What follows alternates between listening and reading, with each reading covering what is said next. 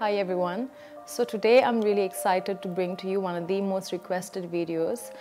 If you guys watch me on or if you follow me on Instagram, you know that I share with you my morning routine and what I do to deepen my spiritual practice. So today I will be sharing with you my favorite spiritual tools.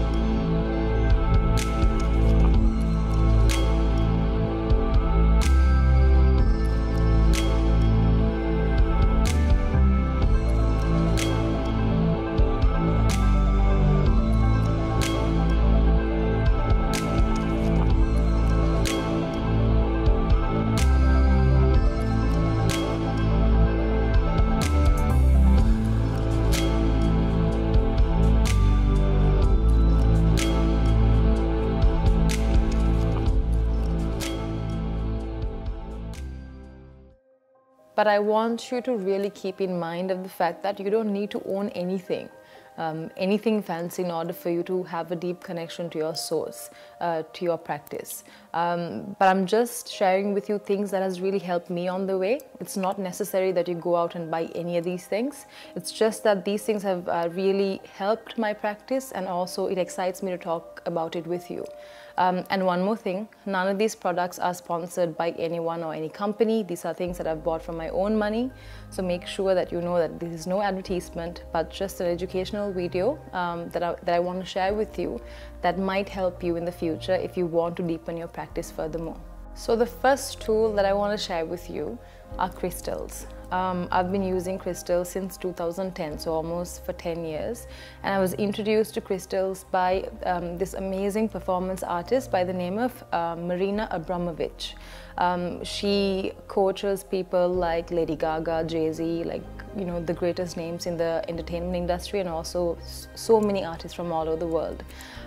So when it comes to crystals, crystals are basically living, breathing earth crust. And each crystal, depending on what type of crystal it is, has different types of qualities and components to it. So depending on what you use, they can be used for different healing purposes. For an example, let's take the rose quartz.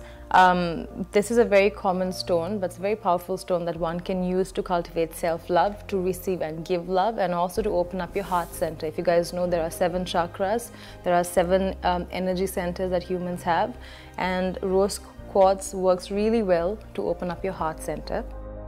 So another stone that I really love is amethyst. I've been using this stone for a very, very long time, and it's great to relieve stress, to let go of anger, to let go of addiction. It's a super powerful stone that I invite you to try out. Now the next stone is a very, very popular stone in Sri Lanka and all over the world because it's known to bring about financial abundance. It's known to attract money. So this one is called citrine. It's also great for your solar plexus, it's great for thyroid issues. So these crystals can be used in many ways. Certain people make crystal cocktails by putting different stones into water, leaving it there to be charged for some time, and then they drink it. If not, you can just hold on to it. You can wear jewelry with the stones in it.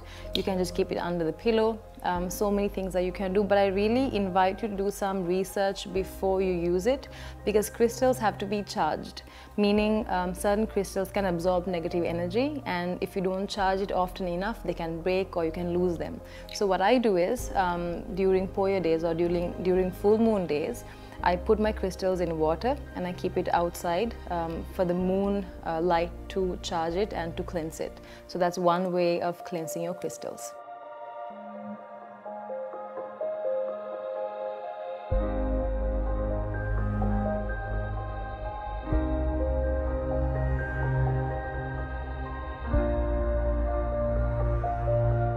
So my next, I think this is my favorite tool of all time.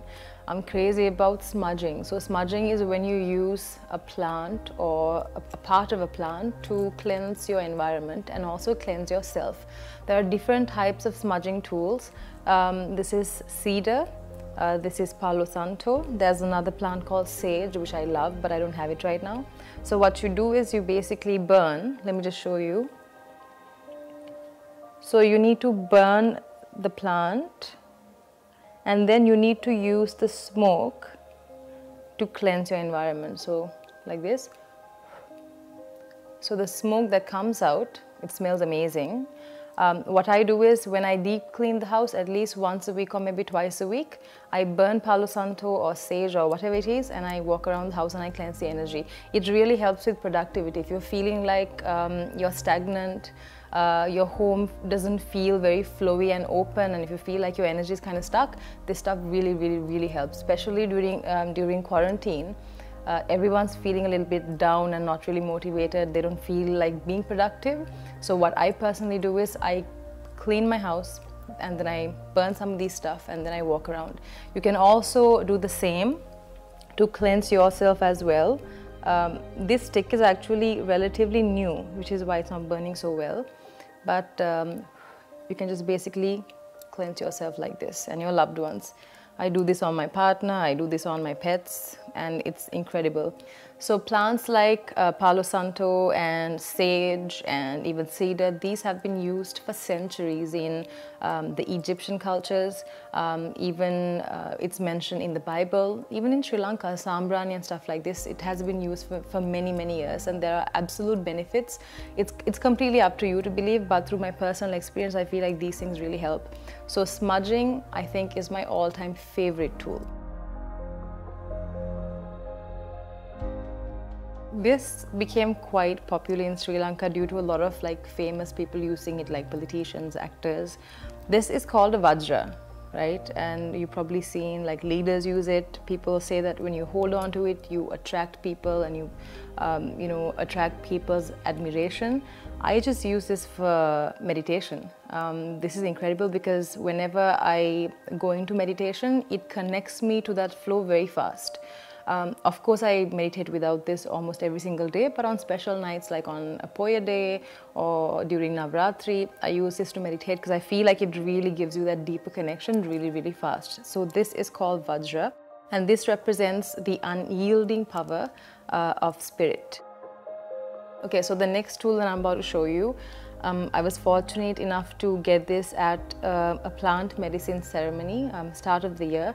This was made by an enlightened Tibetan monk, and this is called an etheric weaver. And this is amazing for your energy. This clears your energy so fast and so well. And I use this for meditation. Whenever I go for public speaking events, I tend to get slightly nervous. So I feel like whenever I use this and whenever I wear this, during these events, it really centers me and it really calms me down. So this is possibly my most valued item, more than everything I own. Like I hold on to this with my dear life because I absolutely love it. So this is a clear quartz crystal and there are magnets on either side, and this wire you see is a copper wire.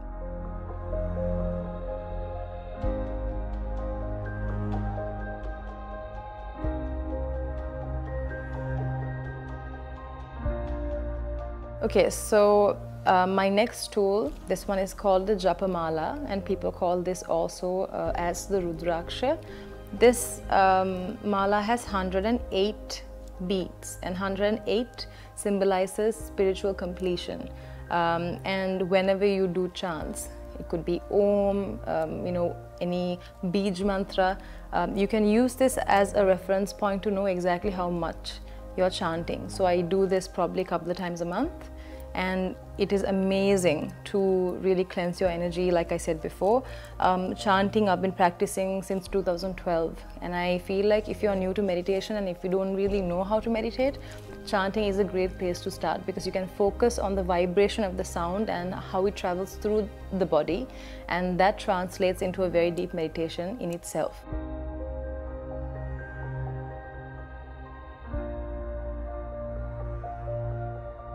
So another one of my favorite tools, of course, is essential oils. There are so many different types of essential oils in the market. My favorite is lavender because it's super calming. I just put a few drops on my wrists and a little bit over here, and I breathe into it right before I go to bed, and it really calms me down. Now this is a mix of a few oils, and this I specifically use for my meditation practice. I just put a few drops on my palms, and I just rub them together and take a deep breath. and it's super calming. There is so much of scientific research out there which talks about how it can really benefit your health, from digestion to stress relief, and the list goes on. So I'm gonna link some videos and some content about essential oil and some scientific research done on it in the bio section as well. So sound plays a massive role when it comes to healing. There are different types of sound healings out there. There's gong healing, there is Tibetan bowl healing. I would love to have a bigger version of this, but this is what I have right now, and I've had this for a very long time. This is great to use before meditation or just to play this. You know, it vibrates such calm energy.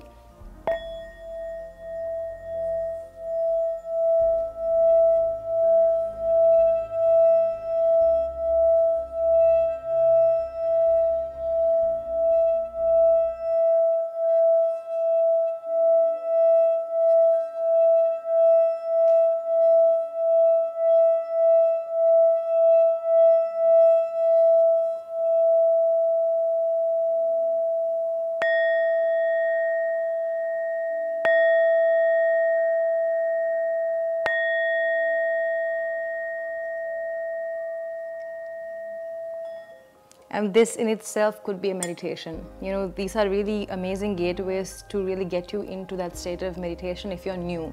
And I play this for my friends whenever I have little spiritual circles in my house. I play it.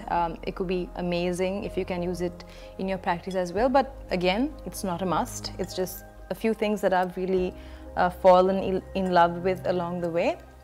So I'm gonna link a couple of stores and a few places where you can go and purchase some of these things.